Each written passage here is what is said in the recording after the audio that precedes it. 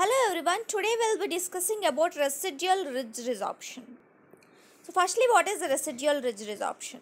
It is a chronic, progressive change in the bone structure which results in severe impairment in the fit and function of the processes. So it is a pathological or physiological change. It's a pathological or physiological change which produces severe alteration in complete denture treatment. Etiology: causes of residual ridge resorption.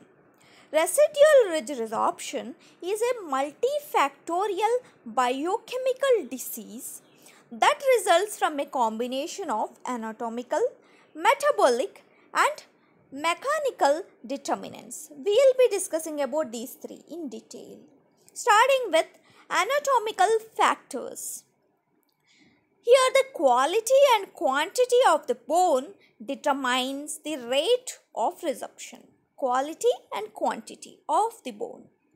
So, we should try to evaluate the present status of residual ridge to determine what has gone on before.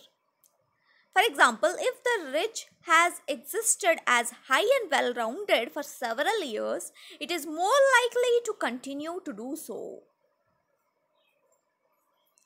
Metabolic factors.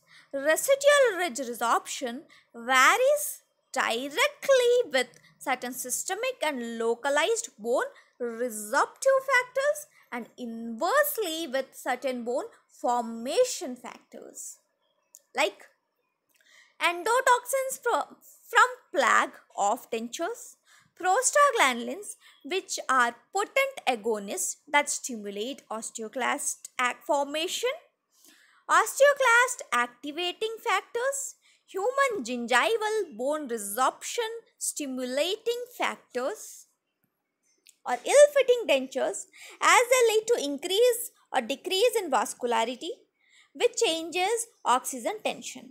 Heparin, which is a cofactor in bone resorption, but some individuals have the correct amount of circulating estrogen, calcium and phosphorus and so on to compensate for poor local factors.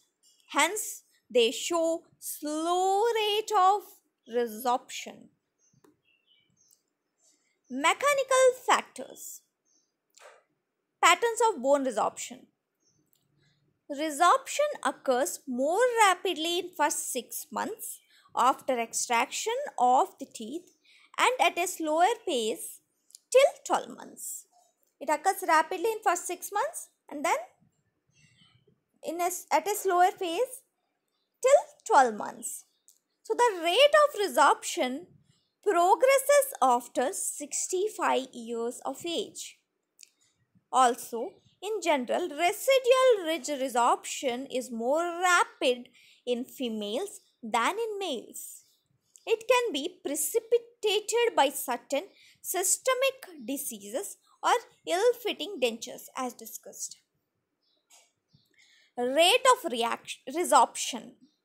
During the first year after extraction, the amount of residual ridge resorption is 2 to 3 mm in maxilla and 4 to 5 mm in mandible.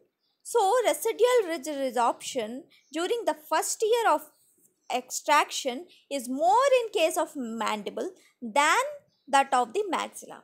Later, the annual rate of resorption of height in mandible is 0.1 to 0.2 mm, which is 4 times less in case of the edentulous maxilla. So, the maxilla resorption occurs towards the center, that is inwards and upwards. Resorption occurs inwards and upwards, whereas in case of mandible, resorption occurs outwards, that is away from the center. Supposingly this is the center, resorption occurs away from the center.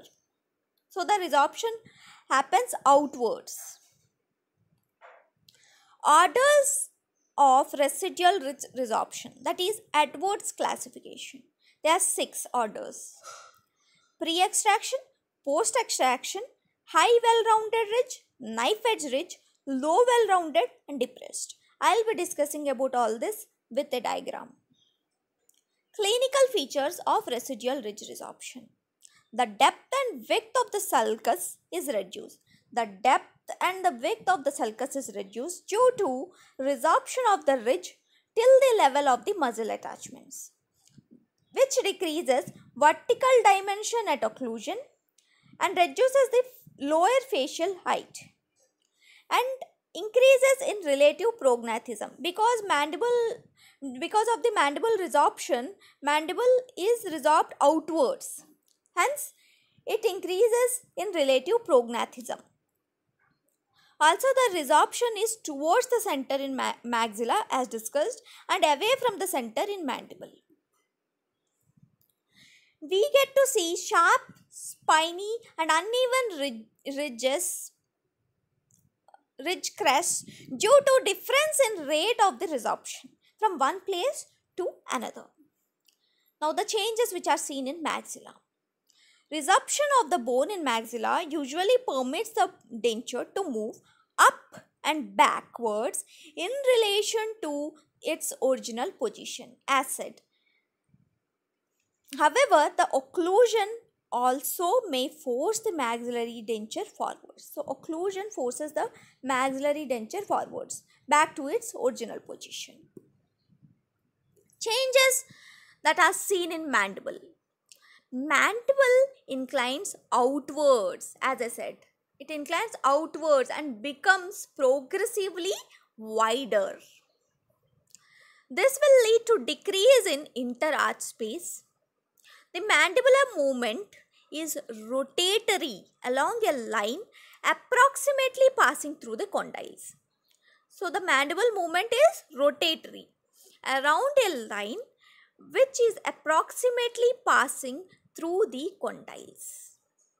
This progressive change in mandible and maxilla makes the patient appear prognatic. The mandible's rotation may produce these following consequences: loss of centric occlusion in denture, change in the structure that support the upper denture, movement of the lower denture in backward direction. This may lead to traumatic changes in supporting structures of the mandible. Movement of the lower denture in backward direction leads to traumatic changes in supporting structures of the mandible. Movement of the lower jaw anteriorly with an ensuing prognatic appearance. So these were the consequences. Now coming to the pathogenesis. Immediately after extraction, that means this is pre-extraction and this is post-extraction. We are talking about this. Immediately following extraction, that is order 2, any sharp edges remaining are rounded off by external osteoclastic resorption, leaving a high, well-rounded ridge as seen in this diagram. So, these sharp edges are rounded, which results in this high, well-rounded ridge. Now, the resorption continues from the labial and lingual aspect, and the crest of the ridge becomes increasingly narrow. Ultimately, knife edge ridge is the result, as you see in this case. Resorption occurs from the labial surface and the lingual surface, which results in the knife edge ridge. Now the process continues. That means the resorption of the ridge continues. Hence the knife edge becomes shorter and eventually disappears, leaving a well-rounded or flat ridge, as you see in this case. Eventually, these two resorbs, leaving a depressed ridge, as you see in this case. Coming to the treatment and prevention. Firstly, how to prevent residual ridge resorption? By preservation of remaining roots for use in overdenture helps to preserve the bone in that area. Also, denture with bilateral balanced occlusion prevents bone loss. Denture with bilateral balanced occlusion. And then 2 implants in the mandible, 2 in the mandible and 4 in the maxilla also helps in minimizing bone loss. Coming to the treatment. Pre-prosthetic surgery can be done to increase the height of the ridge, which is called ridge augmentation, and depth of the sulcus called the vestibuloplasty. Thank you.